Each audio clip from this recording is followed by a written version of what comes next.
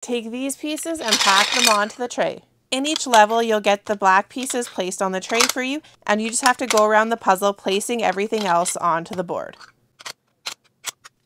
This puzzle is called Mondrian Blocks. There are 4 different difficulty levels. Today we're going to be playing 3 of them.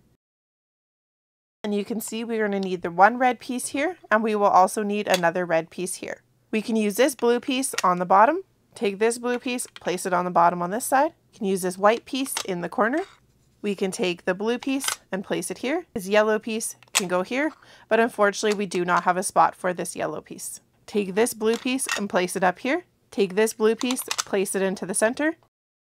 Take the white piece and lay it sideways, and the yellow piece, placing it in the top. To see more cool puzzle videos like this, click that subscribe button. The difficulty levels start off with pink being the easiest, then it goes to green, then to orange, and lastly purple being the most difficult. You can see we need the red piece to go up there. Put this blue piece on the bottom. Take this blue piece and place it there.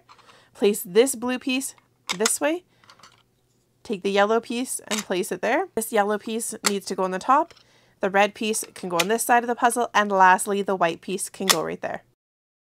For the last challenge today, we'll do level 47. You can see we're going to need a red piece in the center. You can take this white piece and place it up top. If we place this blue piece here, unfortunately, we do not have the blue piece we need for this side. Instead, move this red piece over. You can take this red piece and place it up here. Remove the blue piece, placing this white piece up here.